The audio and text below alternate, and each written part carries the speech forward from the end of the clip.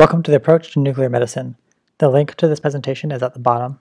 The main objective today is to develop a conceptual framework for nuclear medicine that you can build upon and add knowledge to during your rotations. Here are the rest of the objectives.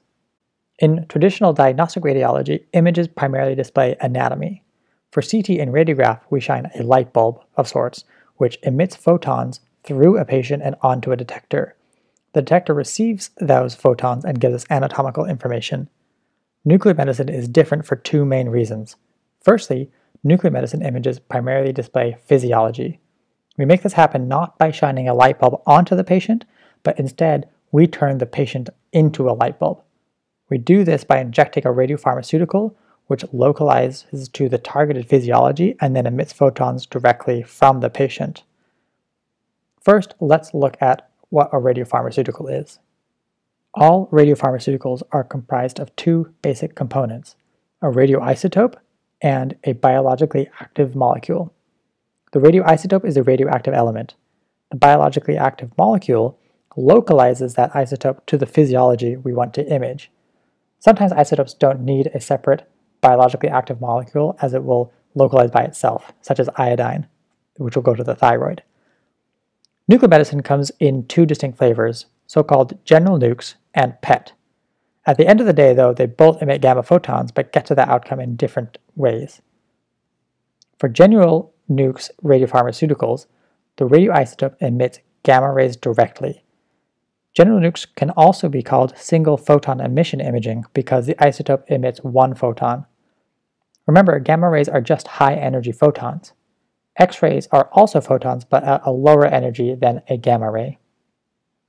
For PET, which stands for positron emission tomography, it is a little bit more complicated. The isotope emits a positron, or a beta positive particle, which is a positively charged version of an electron, and antimatter version of an electron.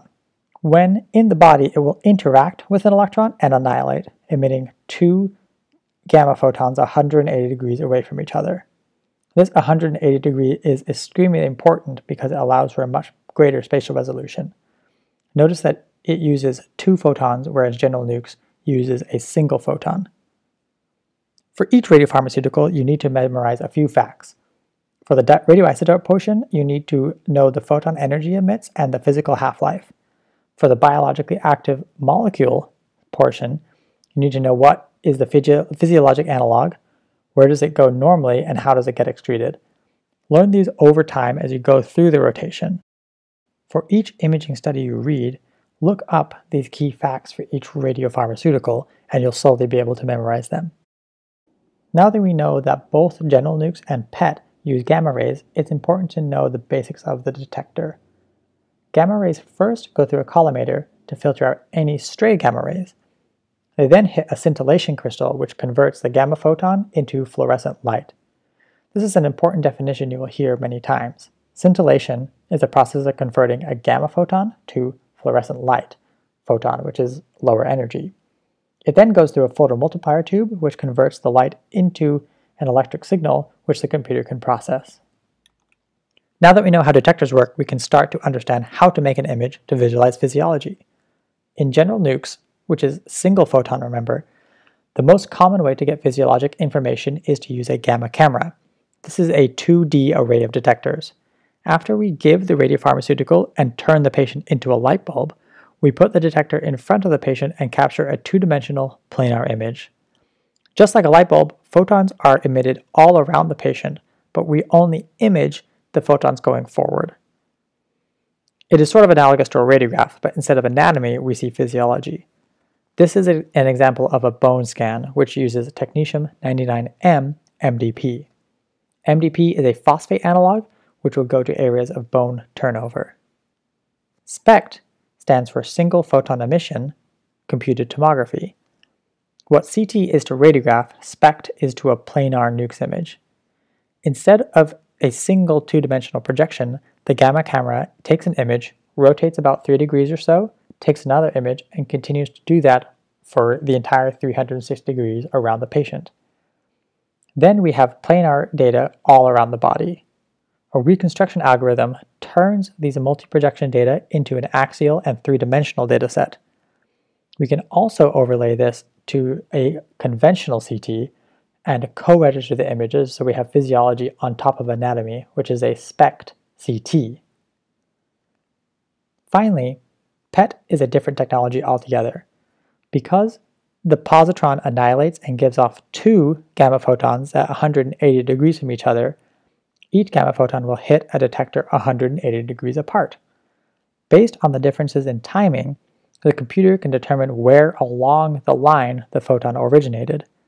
The sum of these images will make a three-dimensional data set. Initially, we get an NAC image, or a non-attenuation corrected image. Notice that the skin surface is bright and the center of the image is dark. That is because photons that originate deeper in the body will be absorbed and not get to the detector, or attenuated, more than photons that originate superficially. We combine this non-attenuation corrected data with a conventional anatomic CT to correct for this error, and we get an attenuation corrected PET image. This data can then be fused with the anatomical data from the CT to get a PET CT. Remember, PET images image physiology, and the CT images anatomy primarily. Put together, they are a powerful tool. Let's take a look to see what these machines actually look like. This is a gamma camera. Within the paddles are the many detectors. For planar images, the detector will remain stationary and detect photons from the patient. Behind the gamma camera is a CT scanner, which is used for the SPECT CT. For a SPECT, the gamma cameras will acquire an image, rotate, acquire another image, etc. The patient will also go through the conventional CT, which is again behind the gamma cameras. Unlike a traditional CT, which takes 30 seconds or so, a SPECT takes longer because it has to acquire multiple planar images. A SPECT for a bone scan, for example, will take approximately 18 minutes. This is a PET scanner, which contains both detector and the conventional CT in one housing. Detectors are circumferentially around the patient, seen here.